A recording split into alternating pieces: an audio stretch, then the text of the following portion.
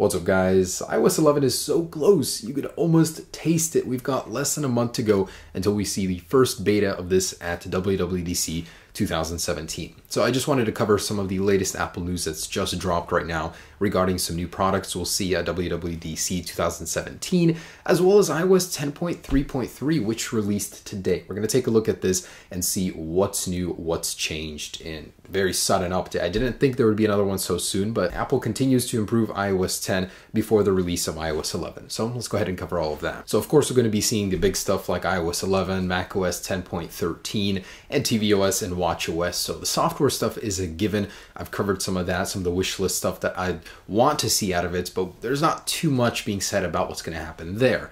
But there is a new product or products that are rumored to happen to be announced at WWDC. It doesn't happen often, but there are sometimes refreshes and updates to products that happen at this conference. So Apple actually may release a new product altogether that we've never seen before from Apple, which would be an Amazon Echo competitor. So a little tower that would sit in your house, be sort of a smart home hub where you could control everything in your house. It'd have a speaker built in, of course. It would have Siri, it would have AirPlay, and it would run some sort of version of iOS. So that means it may have a little display on there as well, but what's for certain is that it will have some gesture controls, some touch controls on the actual body, which by the way will look like a Mac Pro tower. So here's just a couple concept images of what that would look like. Not very good stuff out there. No one really knows, but I think it'd be interesting. This little hub sitting in your house, you'd ask it anything at any time to do something for you. At the same time, concerns about privacy with the NSA, all stuff like that Amazon hasn't handled very well, but Apple's always been good about that. So we'll have to see, but some interesting things about it is that it would actually be running a variant of Beats speakers inside of it, so the performance of the audio could be very good, and the fact that Apple's finally releasing something new altogether would be really cool. I mean, they did just drop the AirPods, but beyond that, it's not very many new products. That would be launching in June and announced in June as well at WWDC, so we'll have to see about that. And Ming Chi Kuo is saying that at WWDC there is a greater than 70% chance Apple will be announcing the new 10.5-inch iPad Pro series. This is the one with the very, very slim bezels. It's going to look, completely new, sleek and sharp. A little reflection of what the iPhone 8 coming later this year may look like. It'll have the A10X processor, some sort of new software that could be optimized for the massive display on this device, as well as some improvements to cameras and even a second generation Apple Pencil with a much finer tip, more precise, and some new sensors inside of there. So he says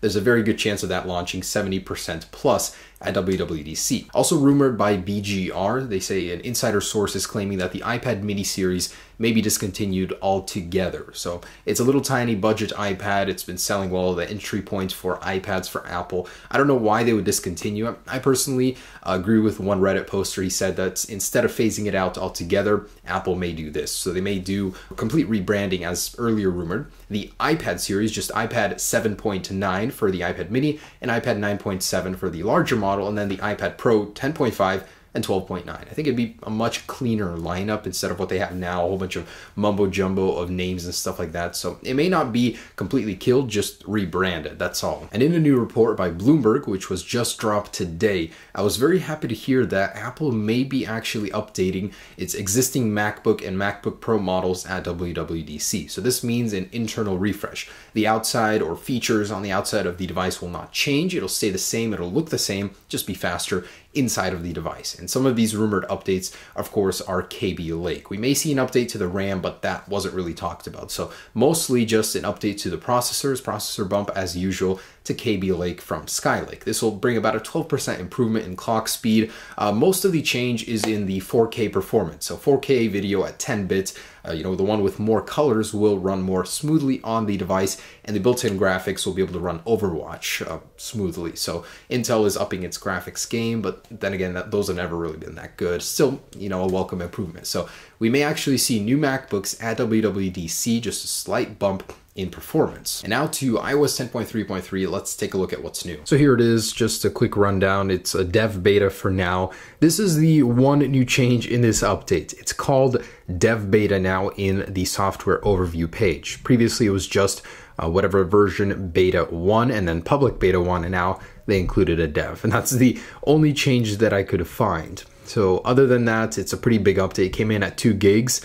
From iOS 10.3.2, couldn't really see the justification for that.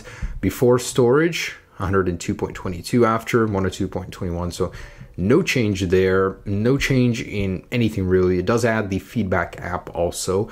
So that's back now. I tested the freeze bug, that one still works. The shutter bug is still there, believe it or not. Apple doesn't seem to have any priority in removing this bug, as it seems to exist firmware after firmware. So that's annoyingly still there. Thanks to iDevice Help, I just wanted to show you guys a cool little bug from him over on his channel. I'll leave a link to the video down below, but this one still works on this version. So the dock bug, to make your dock disappear, just like that, is actually still working, and it's super cool because it will stay that way. So real quick, I'll go ahead and run a Geekbench for you guys and see if numbers wise there's any difference. So here's iOS 10.3.2, 5943 multi, 3533 single, and basically just a little bit lower on the new score.